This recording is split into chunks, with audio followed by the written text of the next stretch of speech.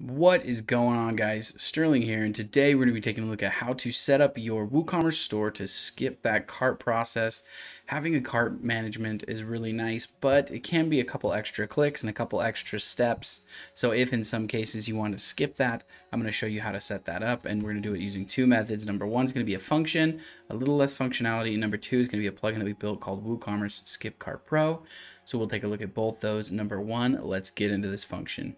Hey guys, so we're going to be adding a script to our website, and we can do that using the code snippets plugin, or I'm going to be using advanced scripts, as you can see here, and I will have a link to advanced scripts in the description below if you want to go and learn more about that. If not, feel free to use code snippets. So basically we are just adding a filter, and we are going to filter our add to cart redirect, and then we're going to redirect it to our WooCommerce cart checkout URL. So you don't have to edit anything here. This should work out of the box. You don't have to tweak this script at all. Let's just save and activate, and then we'll go take a look on the front end. We'll test this out. So let's go to our store. So here we are in our store. Let's find a product that we can just add to our store. So I'm going to add the beanie. So let's click add to cart. And now instead of going to my cart, it's going to actually take me directly to my checkout page. So you can see how that works. There is now no cart process. It takes me right to my checkout. So the downside of this is that you're not going to be able to really control each and every product, and that if you do want somebody to be able to manage their cart, it's not going to be what they're going to be able to do with this. So let's add another one just to show. So we'll add the cap to our cart as well. If I click view cart, it's going to take us to the checkout page. So it works as it should. It allows us to cut down the steps before people get to the checkout page, and that's good. But now that we have seen this method, let's take a look at our plugin. So I'm just going to come back to my script, and I'm going to turn the script off, so that is not happening anymore. And then let's go and we'll look at the default functionality real quick. So let's go back to our home. So this is without that script active, and then we'll just add the sunglasses to our site. We'll click view cart, and it's going to take me to my cart page where I can see all of my products. In the cart, I can apply coupons, see my shipping, and then I have to proceed to checkout. So now let's go back to our plugin. So now let's take a look at the WooCommerce Skip Cart Pro. We're going to come to WooCommerce. We're going to come down to Skip Cart, and we're going to have some really cool functionality here. You just, once you get a license key, just put your license key in there, and then we have rules that we can create. So let's create a skip rule, and the benefit here is that we don't have to, we can create it globally and just apply it to all of our products. We don't have to. We can select a specific product.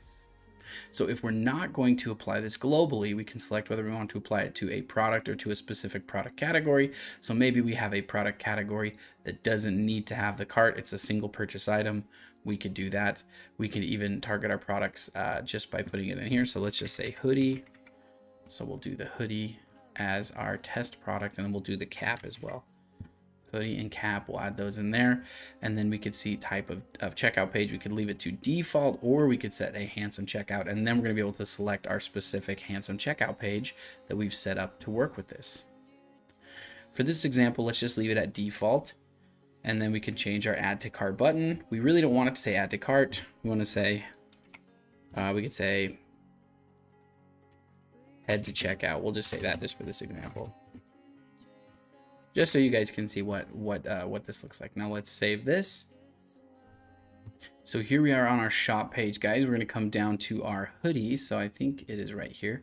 We're going to click. Now you can see that this checkout page says, instead of saying add to cart, says head to checkout. Now, of course, we don't have, we could make this say whatever we want. Buy now, checkout, purchase, or whatever we want. But I'm going to click into this product, and then I'm going to be able to select my color. And then I'm going to be able to select my other options. I click head to checkout, and it's going to take me directly to my checkout page versus taking me to that cart page. Now let's head back and actually set this up to use a handsome checkout page. Now handsome checkout is another one of our plugins. It allows you to add themes and to customize your checkout page and add lots of different checkout pages. And I'll just show you real quick. So we've created one called My Handsome Checkout. If I view it, you can see that I've got a red hoodie in there, and it has a nice looking template. We can add testimonials and trust seals and all kinds of really awesome stuff. So step checkouts and all kinds of really cool stuff. So anyway, let's head back to our Skip Cart Pro. We're going to edit this guy. And for the demo, we'll just be using the hoodie. So let's just get rid of the cap. We're going to come down to a handsome checkout, and then we're going to select My Handsome Checkout, because that's the one I just showed you. And then we could say, we'll just change our button text to say purchase.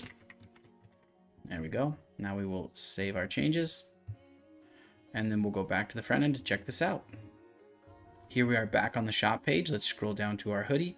Now you can see it says purchase. I'm going to click purchase and it's going to take me to my page. I'll select my color variant, click purchase again, and now I'm going to be redirected to my Handsome Checkout page instead of being redirected to my default checkout page. So very cool.